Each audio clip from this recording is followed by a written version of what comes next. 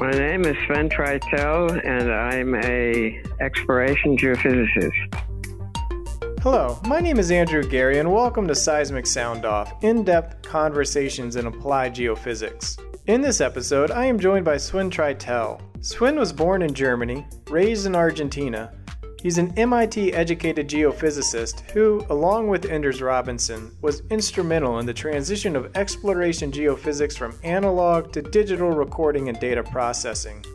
Sven has published over 40 papers and has received numerous society awards, including SEG's Reginald Fessenden Award in 1969 and honorary membership in 1983.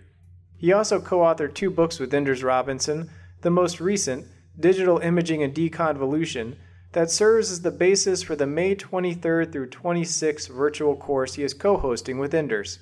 The course is called Geophysical Signal Processing 101, sponsored by the Geophysical Society of Houston and the SEG. Visit seg.org/podcast to register for the course.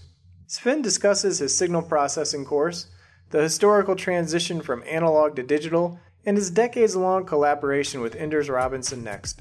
Stay with us.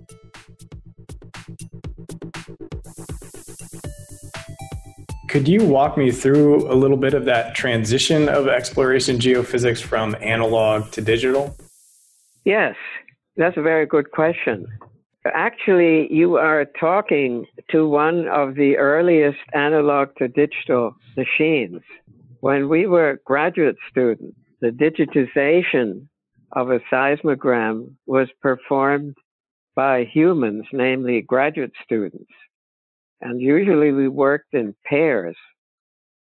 One person had a plastic device on which there was etched a numerical scale, and he read, or she read, the amplitudes of the excursions of a seismic trace to the person who sat there with a piece of paper and wrote down the value of the amplitude of, say, a given point in time of the seismic trace. And this was done at intervals of 2.5 milliseconds. Don't ask me why we chose 2.5 milliseconds.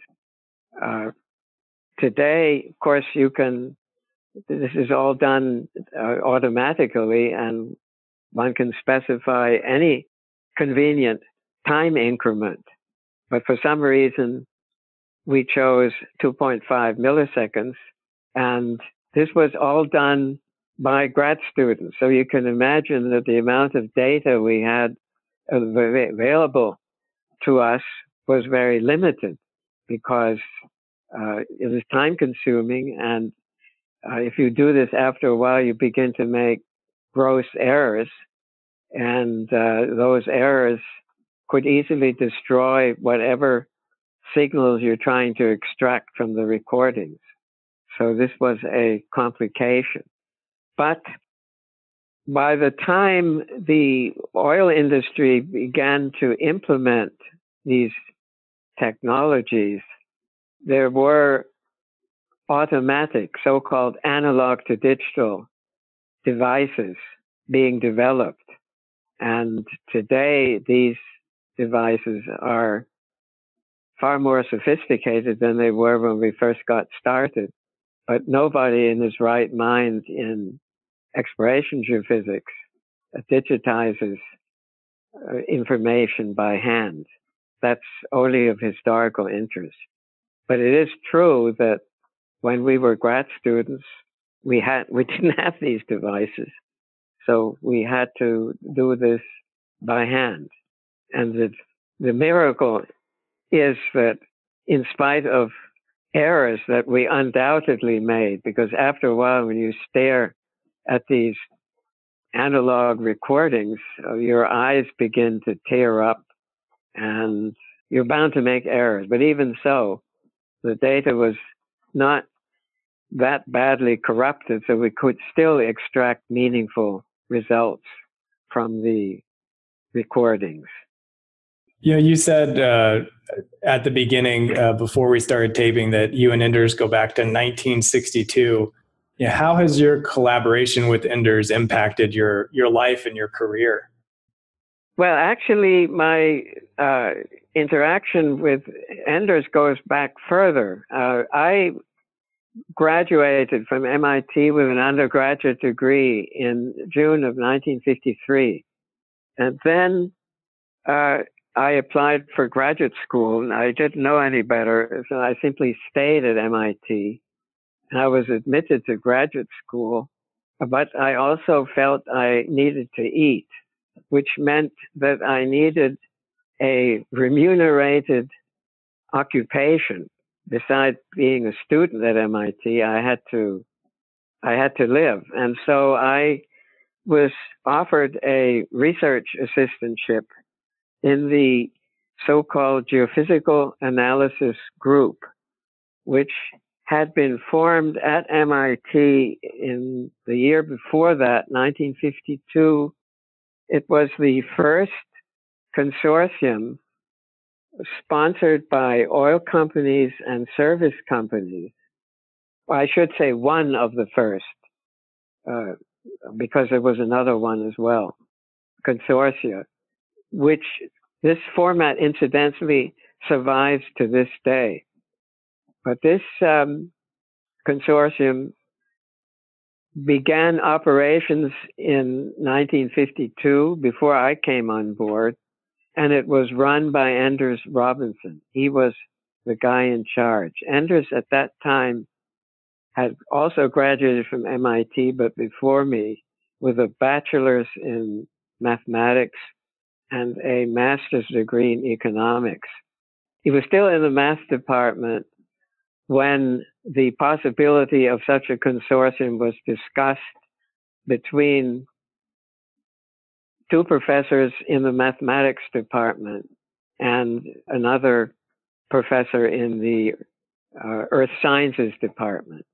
And Enders was chosen to head this consortium, which was sponsored by a group of oil and service companies, most of which have ceased to exist today, although there are few survivors.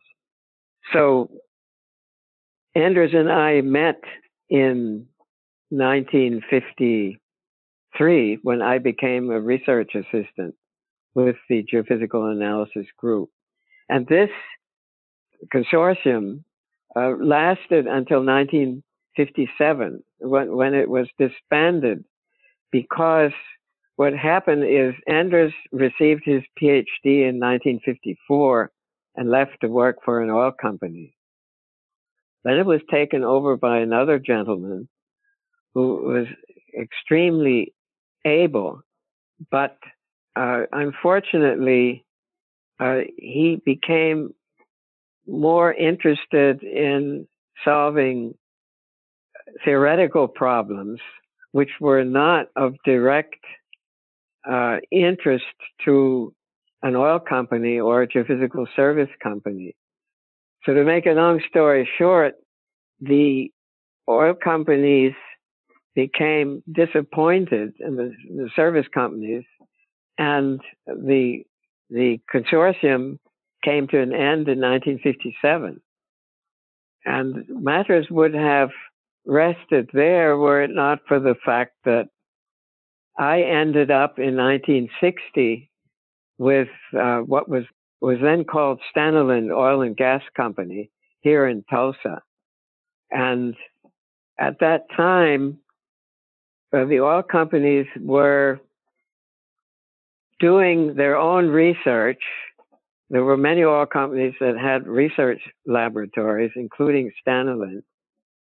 But moreover, people, although it's hard to believe that this was true then, we were given a lot of freedom to follow our bliss, which means that when I arrived on the scene, I asked, well, what should I be working on?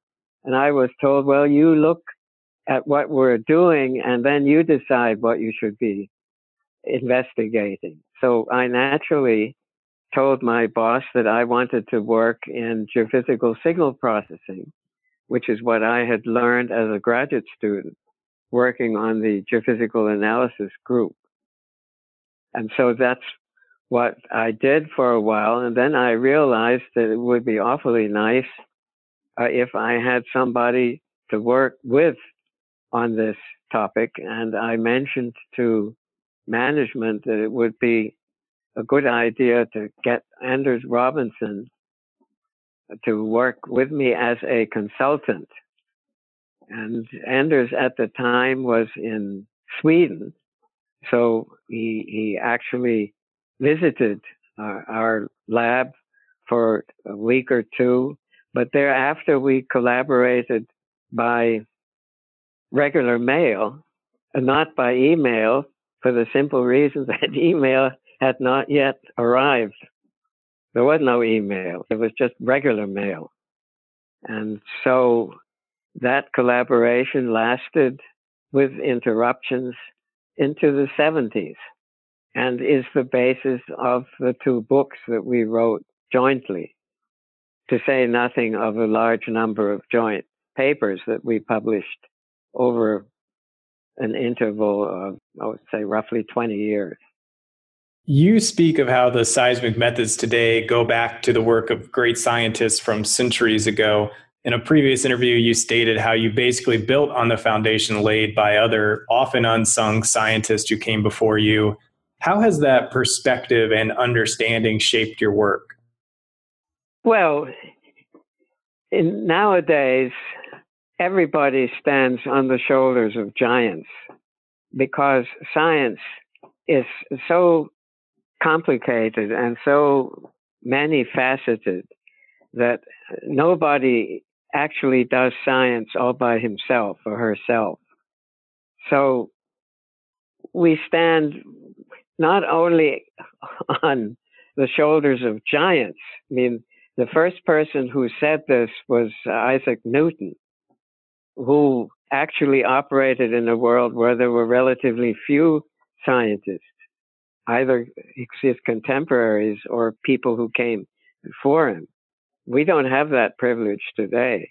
We have to consider the work of hundreds or thousands of colleagues as well.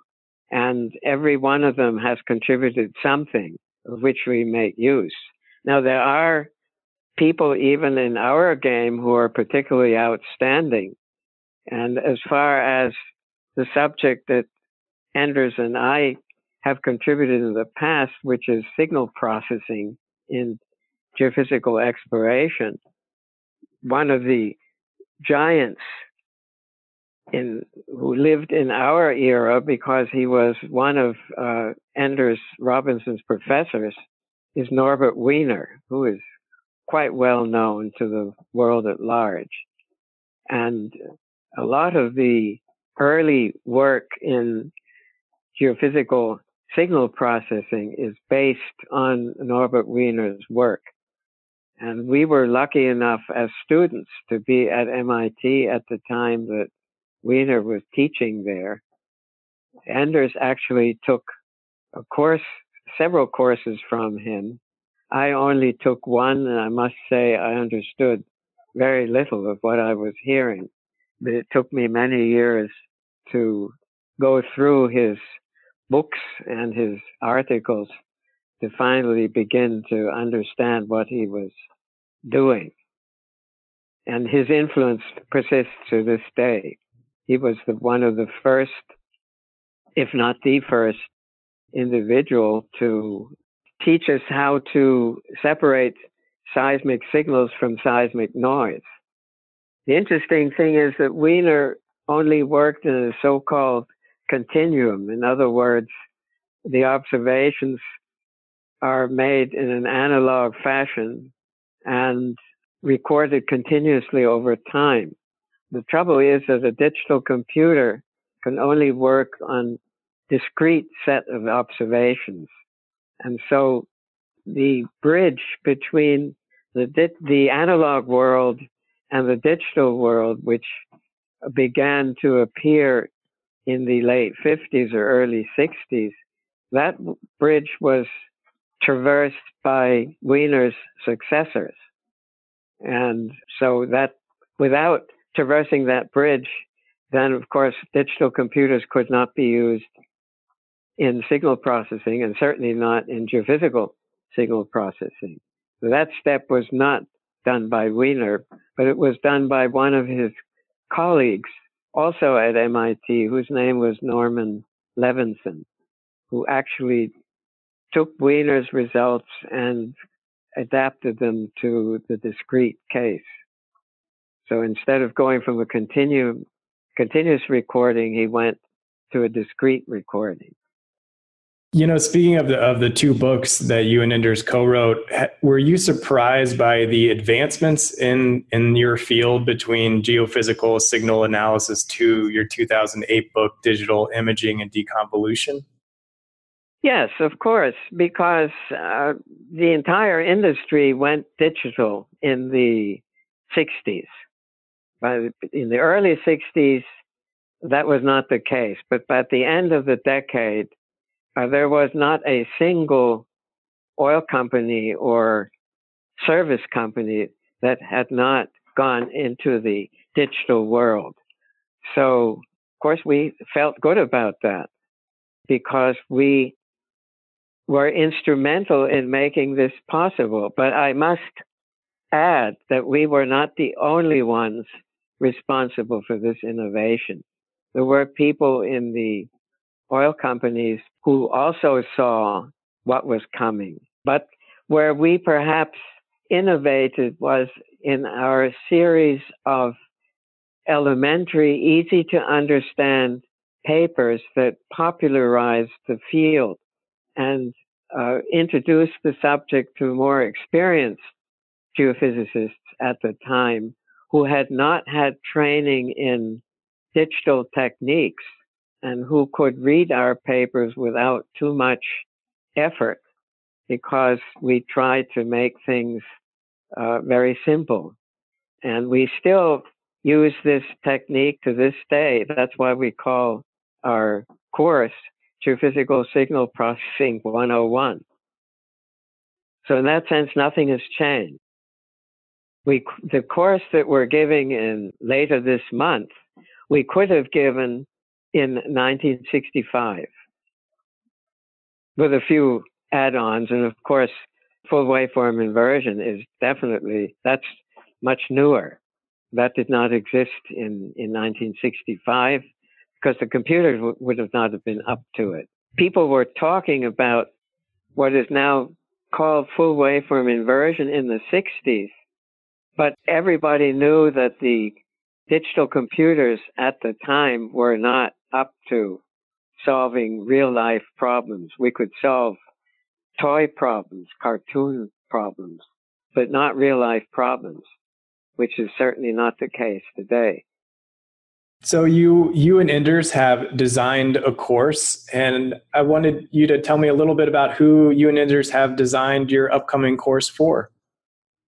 We've designed this course at a completely elementary level. In other words, we call it 101 because that's what it is. It is designed for people who have no experience in the details of and particulars of digital filtering, digital processing of seismic data. So this is not for the advanced individuals.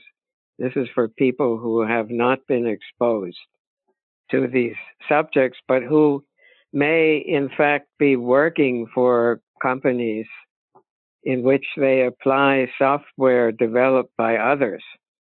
But we found over the years that people apply software written by others without having a clue about what it is that they're applying. And the course that we've designed, which is based on a book that the two of us wrote, which was published by the SEG in 2008, that's actually designed for beginners. And these are real beginners, not beginners, just real ones. Speaking of your 2008 book, full waveform inversion isn't mentioned in that book. How has the development of FWI impacted signal processing? Well, we've decided to include full waveform inversion, which is actually being covered by Enders, not by me, because it is a very timely subject and an area of active research at present. So we felt that we should include that subject as well, even though it is not explicitly mentioned in our book. The book is, after all, now almost 10 years old, and our field, luckily, is not stationary. It evolves over time. What do you and Enders hope to achieve with this course? Well, we hope to reach individuals, particularly younger people, younger colleagues, who have worked in the industry, either in processing shops or for actual oil companies, and who process data, but who are not familiar with the software written by others that they are using in their day-to-day operations. But it turns out that people who use software written by others to process seismic data are not often do not often use the software that is given to them in an optimal manner, because they will do a much better job if they have a better understanding of what they are doing.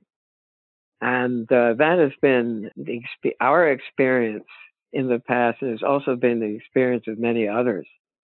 If you know what a software package is based on, what the theory behind it is based on, you do a better day-to-day job in applying the software to real seismic data. And it's as true today as it was decades ago. It's a general principle. If you hand somebody what is essentially is a black box and tell him to apply it to data, the person will do a job, a creditable job, but something will go wrong at some point. And so a person who doesn't know what's in that black box is less likely to solve the problem than one who is familiar with the theory that is behind a particular computer algorithm that is used in his or her computing environment. So we have always felt that the only way you can learn how a particular computing algorithm works is to actually solve very simple problems with pencil and paper. We do have slides with very simple examples which are not make use of actual seismic recordings, because there would be far too much data to contend with. And so we go to very simple examples where we imagine that the seismic trace consists maybe of 5 or 10 discrete observations. But with such small samples, you can still illustrate the basic ideas. You've spoken a lot about how, that you are kind of going inside that black box and making sure they know how this is happening and what is happening digitally. Have there been advances in technology that have contributed to signal processing that, how has that played in the advancement of this field? Oh, yes. I'm glad you asked. Many of the advances in signal processing that have contributed to the evolution of the field in our game actually come from the work of electrical engineers. In fact, any self-respecting signal processor in geophysics owes a huge debt to colleagues in the electrical engineering and applied math fields. Both of these disciplines have made very significant contributions to the way that we process data today. For example, take seismic imaging, which is not a subject that we cover in our course, but seismic imaging is an operation performed in every oil company, in every processing shop around the globe. And those techniques owe a lot to work by people who process images. And people who do image processing straddle many different disciplines, including, but not exclusive. It's not just electrical engineers, but also physicists.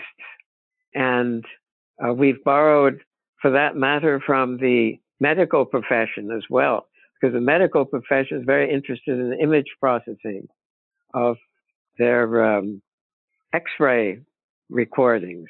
And for example, while the medical profession were the first to use what now goes under the name of tomography or CAT scans, the geophysicists adopted these techniques and use them today.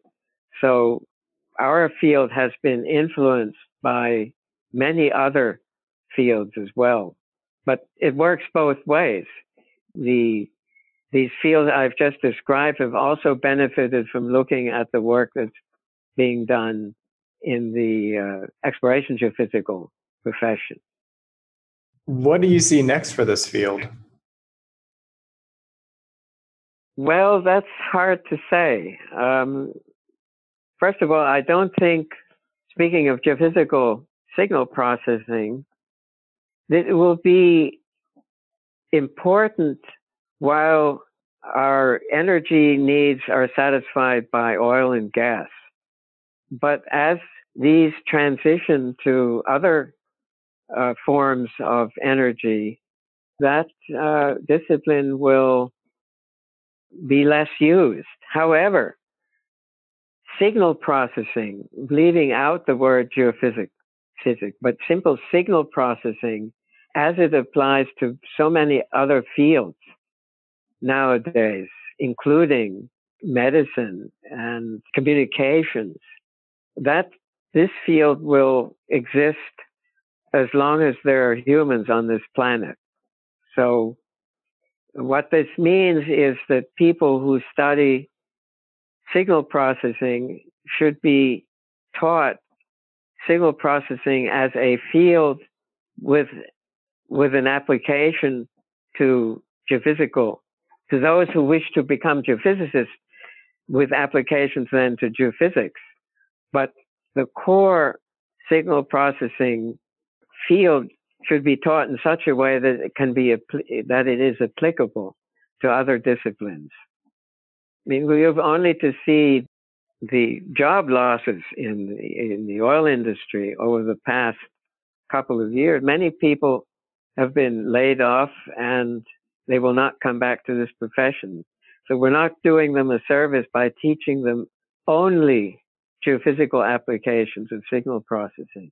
Rather, we should be teaching them signal processing as a discipline so that they can use it should they be unlucky enough to lose their jobs. Because unfortunately, this is a situation that can happen to any people in the industry today. This was much less the case when Anders and I were active in this field, but it's a fact of life today, and we might as well prepare for it. You and Anders have certainly significantly contributed to this field for decades now. Is there a particular aspect of working on this topic in this field that has been a highlight for you through the years? Yes. Well, I've thought about that off and on. And actually, I think anybody who's lucky enough to make contributions of the kind that we've been able to make is simply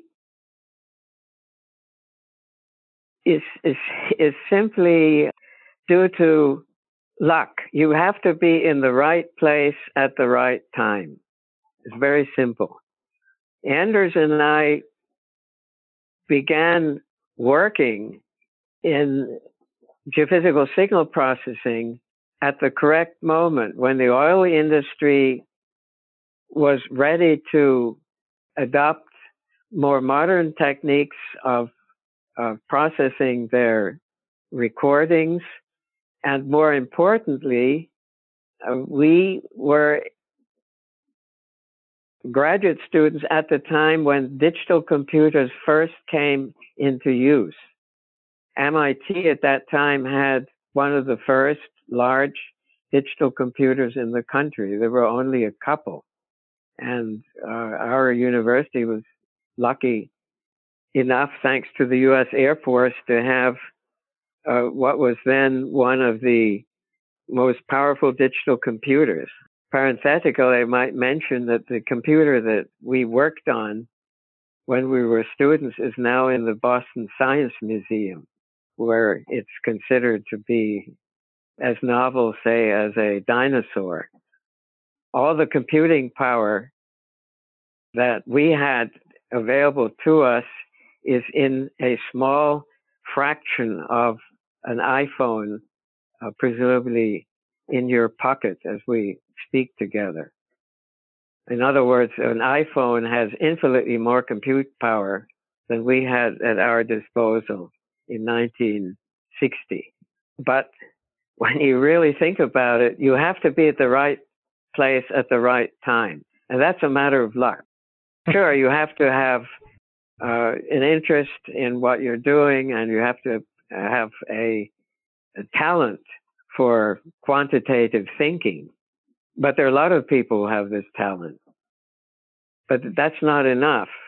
You also need to be in the right place at the right time. I can't emphasize that more often.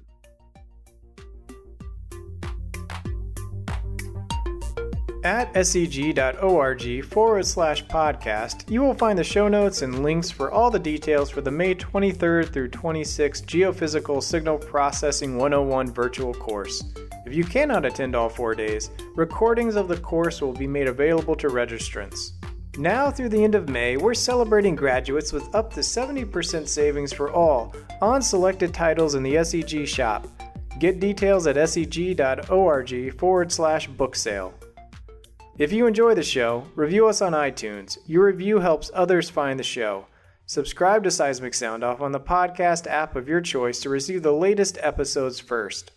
Season 1 of Seismic Sound Off is sponsored by the SEG Wiki, home to hundreds of biographies of key geoscientists, geophysical tutorials, and core content from the science of applied geophysics. Visit wiki.seg.org to learn how you can grow the world's first online geophysics encyclopedia. Original music by Zach Bridges. Special thanks to Beth Donica. This episode was produced by Isaac Farley and hosted, edited, and produced by me, Andrew Gary. Thank you for listening. This is Seismic Sound Off, signaling off.